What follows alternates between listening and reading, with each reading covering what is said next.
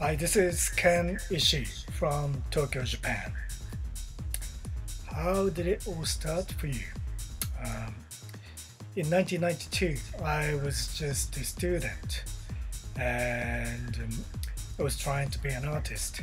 And I sent my demo tracks on a cassette tape to RNS Records in Belgium and then wrote me back straight away saying they wanted to release my music. So then I got signed for them and released my debut album. It was kind of simple and straight. And who is your biggest inspiration? Who do you have a lot of respect for?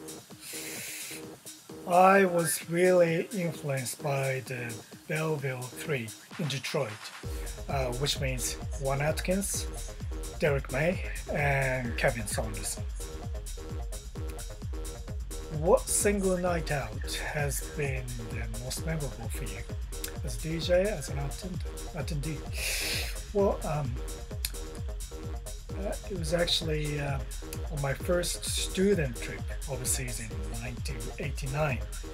That was to New York. And I went to a legendary club called Sound Factory. And I was totally blown away with the seriously underground atmosphere. What is your favorite venue? Club? Well, Contact in Tokyo and Razzmatazz, The Loft in Barcelona. Analog or digital? I use them both. Yeah, I love them both. Are you able to share any of your secret tricks with us? Well, I do nothing really special technically, and maybe drinking some nice craft beer works for the good mood of making music. What advice would you give to aspiring DJs and producers?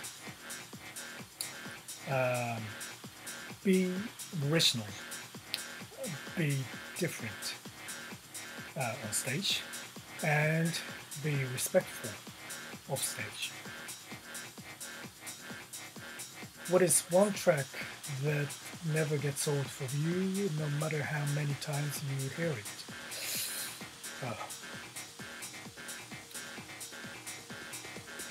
Yellow Magic Orchestra, Riding. Which is your favorite known dance music song? King Crimson,